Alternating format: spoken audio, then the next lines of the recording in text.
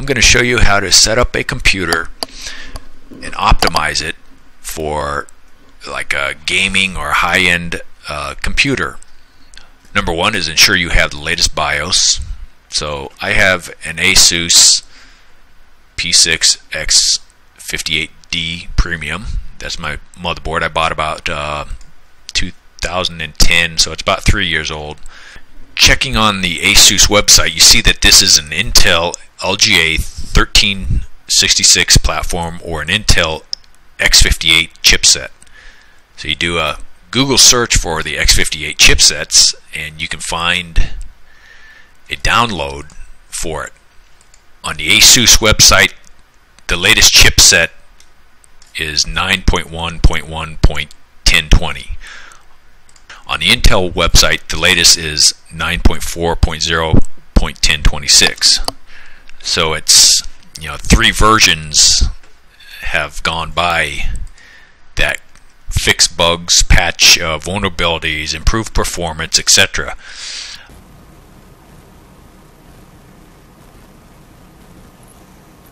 Now that we have all the Windows updates installed, the software distribution folder in the C Windows software distribution is where all the updates are stored, and it's a 1.6 gig folder, which is, you don't need it anymore. And so we're going to remove 1.6 gig.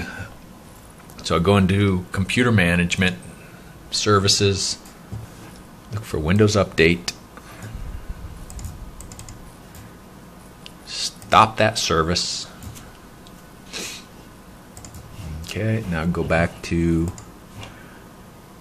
the software distribution, right click it, rename it. I rename it software distribution.old.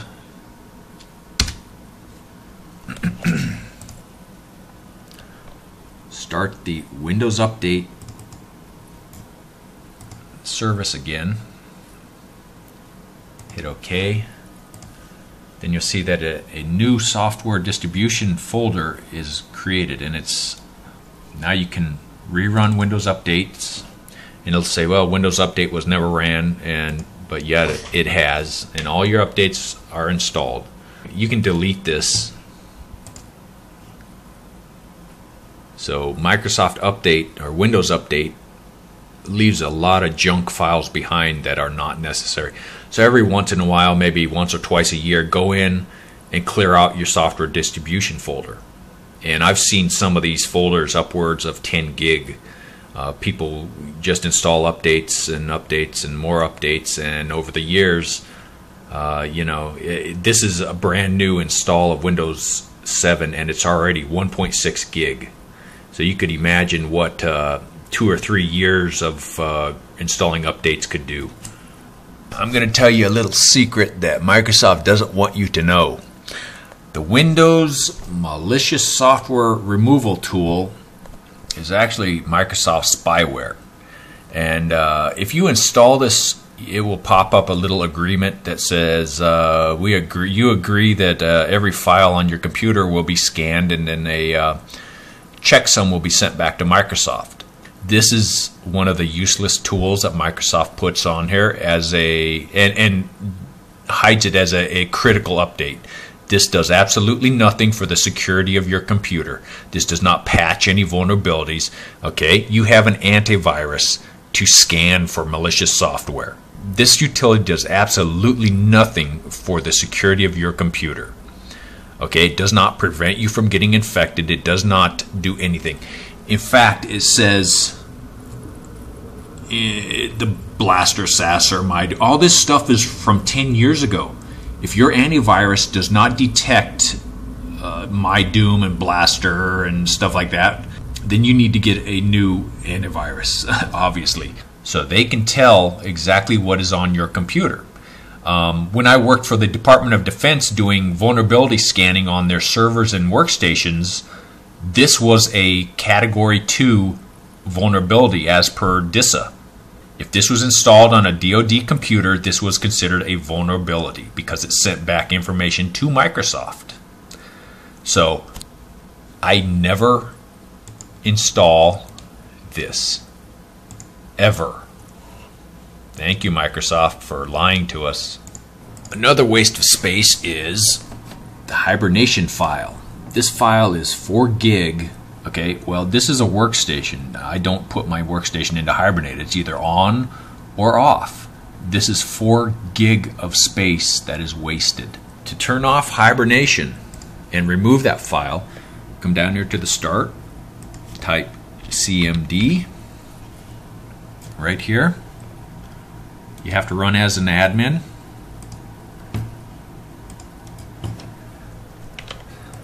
Okay, type POWER, power, cfg.exe.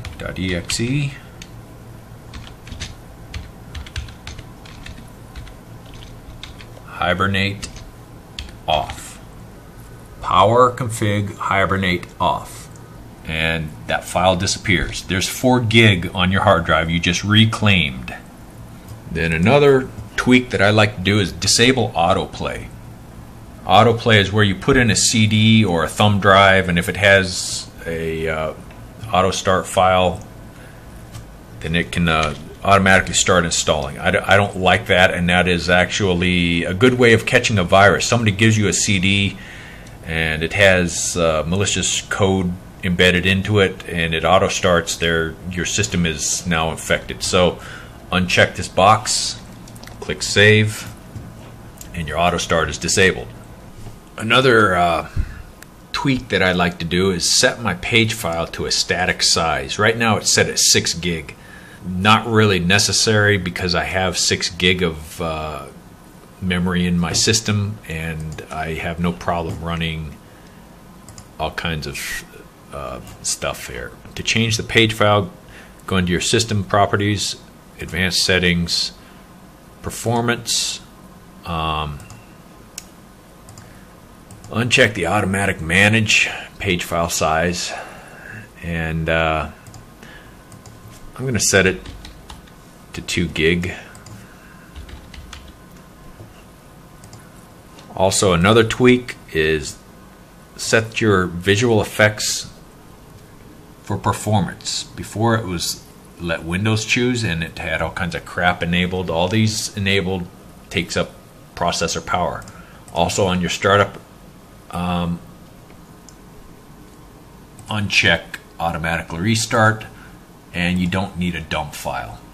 That is just a waste of hard drive space. If your computer crashes, you're not going to figure anything out from the dump file anyway, so it's not worth it. Another useless feature that Microsoft put into Windows Vista, Windows 7, and Windows 8 is the user account control settings. This, I don't know why they did that. It annoys people into turning it off. It does absolutely nothing for security. It doesn't discriminate between a trusted signed executable from Microsoft or a virus. So most people don't even read what the pop-up says. That pop-up saying, do you want to allow this program to have admin privileges and blah blah blah. So go into your control panel under user accounts, change user account control settings, turn it off. That way you're not getting any pop-ups when you're playing games. And I can honestly say, ever since Vista came out, this feature has never prevented one person from getting infected by a virus. Oh, look, see this annoying, and it doesn't even tell you what it's trying to do. So, it completely useless. Another tweak you can do is running defrag.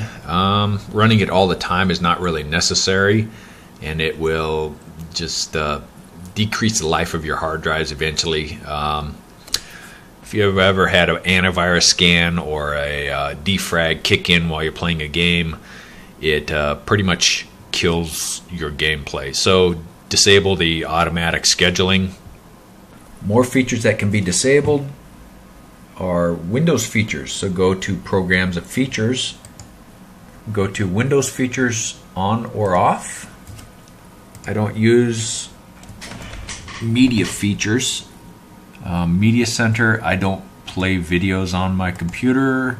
Media player, I don't do that. I don't use internet printing. I don't use fax and scan. It's not a tablet, so don't even know why that's on there. Windows Gadget, I don't use that. XPS printing, okay. So the more stuff that you have uninstalled or disabled, the faster your computer is going to run. The less junk running in the background, which Windows is notorious for doing, the more performance it can dedicate to your game. Another useless piece of software that Microsoft bundles is Windows Defender. I don't know anybody who uses it. I've never used it. It's basically the Microsoft antivirus that is included with the operating system, and it is set to scan your computer daily.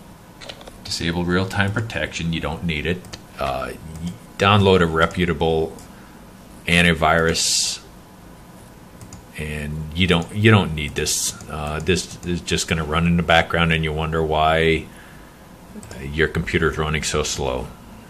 Another feature of Windows that wastes a lot of CPU cycles is the scheduled tasks. There are a lot of default tasks which run in the background when you don't need it. Things that are absolutely not needed. Click on the Start menu, go to your box here, type Schedule, and up here you'll see the scheduled task. Open that. Expand all this. Okay. You see this list of tasks. Some are disabled, some are not disabled. Application experience. Really? Do you really need that? No, you don't. Okay, this is another, I guess, backdoor spyware that Microsoft puts in there. Aggregates and uploads application telemetry information if opted into Microsoft Customer Experience Improvement Program. Really? And it's set to run. Even though I've never opted in for the Microsoft Customer Experience Improvement Program, it's still set, it's still queued at 2:30 a.m. every day. So right click that, disable. You can either delete it or disable. I just disable it in case, you know, I don't want to mess anything up. Auto check. This task collects and uploads auto check SQM data if opted into the Customer Experience Improvement Program, and it's set to ready, and that means it can run at any time. And I didn't opt in for anything, so disable it. Bluetooth. I don't even know why this is even installed. My system has no Bluetooth adapter or network card or anything in it. Certificate services we'll leave alone because you may need that. Customer Experience Improvement Program. Really? Consolidator. Yeah, disable that. Disable that. Disable that. Defrag. Don't need that. Disable that. If I want to defrag, I will do it on my time, on my schedule. Location activity. I don't need Microsoft tracking my location. Maintenance. I don't need it to measure my performance. Media Center is empty. Memory diagnostics. I don't need to schedule memory diagnostics. Network NetTrace. Network information collector. Okay, don't need that. Okay, all these like diagnostics, memory diagnostics, disk diagnostics, power efficiency diagnostics, disable it. You don't need it. Absolutely no reason why you need it. It runs in the background, slows your system down. RAS. Mobility Manager. Provide support for switching mobility. Okay, well, I don't use a VPN. I'm on a home network. Remote assistance. I don't ever need remote assistance. I can fix most of the stuff myself. So yeah. Gadget Manager. I don't use any gadgets on my desktop, so you might as well disable that. Okay, I'll leave the TCP/IP as it is because that lets you know if another computer on your network has the same IP or computer name. I don't use UPnP. It's actually kind of a vulnerability to enable UPnP on your routers and on your systems. You can really get into a lot of trouble by having that enabled. There's all kinds of UPnP vulnerabilities if you have it enabled on your router. There's no reason to enable Windows error reporting. All this scheduled task does is this scheduled task notifies the user that Windows backup has not been configured. That is the sole purpose of this task, so you get that annoying pop-up saying you need to back up your Windows. No, I don't need to back up my Windows. Thank you very much. Windows Defender. We disabled this, but yet it's still set to run when the computer is idle. And it will never run because I will disable it. Okay, so there you see that there are a lot of scheduled tasks that run in the background without you even knowing it. And this is just the default install of Windows 7. Another feature that you can disable that you may not need, I don't really use it, is your system protection. Don't really use system protection. I have a backup of my computer on a Acronis image, so if something goes wrong, I'll just back it up from that. This saves you a lot of space on your hard drive because the cache for the system protection is set at 2% of my drive, which is 9.3 gig. And the next step I'm going to do to optimize my gaming machine is disable all of these useless services which you do not use on a standalone computer. A lot of these services are unnecessary, and there's a good site called Black Viper that you can go through and see exactly what services can be disabled.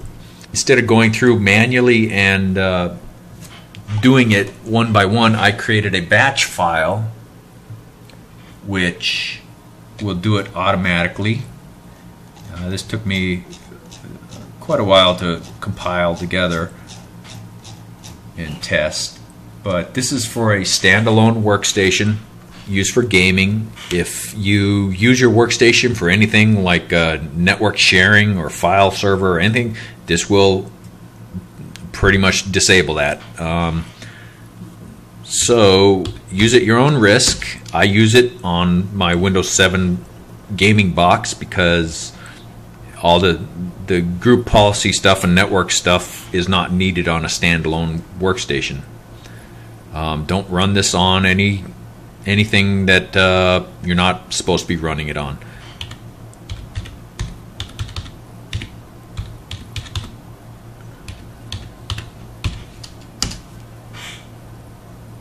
And it was that fast.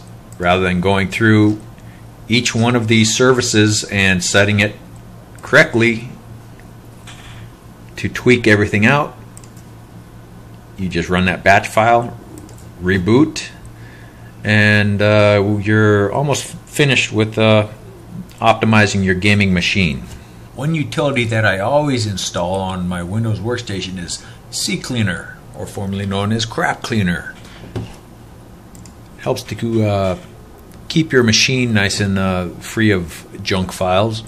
This is the first time I've ran it, and it's already got 432 meg of junk to remove. The antivirus I use is Comodo Internet Security. I always do a custom install. I don't install GeekBuddy.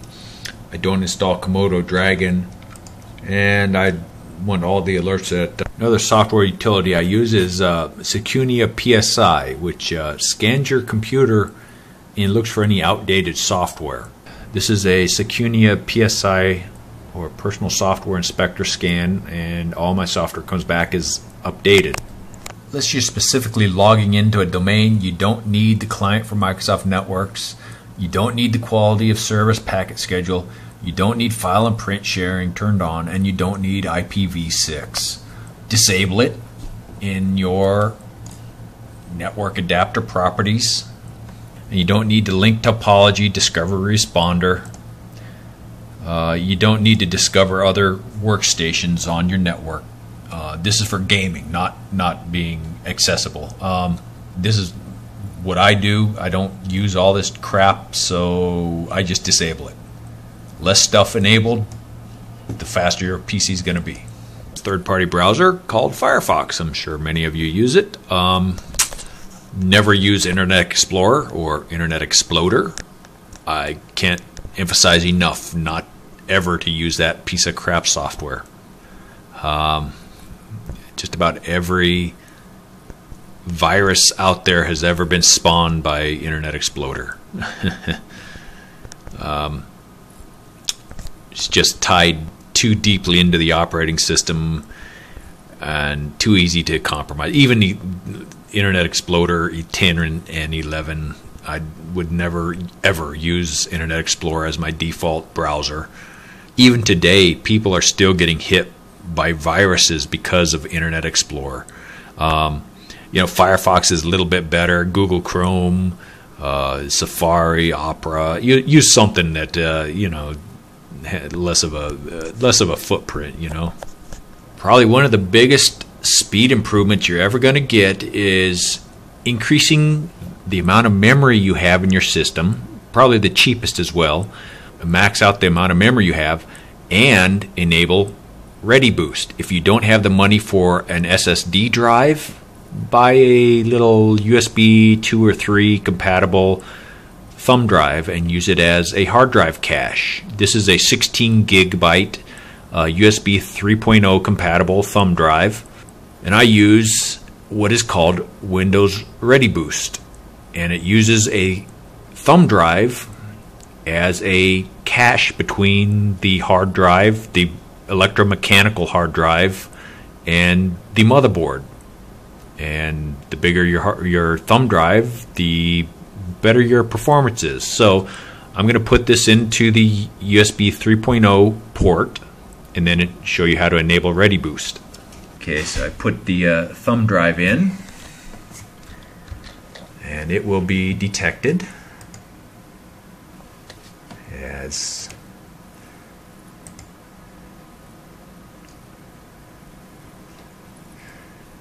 right-click your thumb drive, go to ReadyBoost, and dedicate.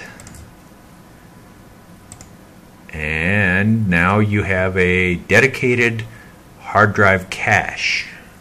The slowest piece of hardware on your computer is always going to be your hard drive. The only way to improve the speed of your hard drive is to get an SSD. Even with a ReadyBoost USB 3.0 device, your hard drive your mechanical hard drive is still the slowest thing on your gaming computer. So if you want performance, fork out a couple $100 for an SSD drive and you'll see a huge boost in your performance.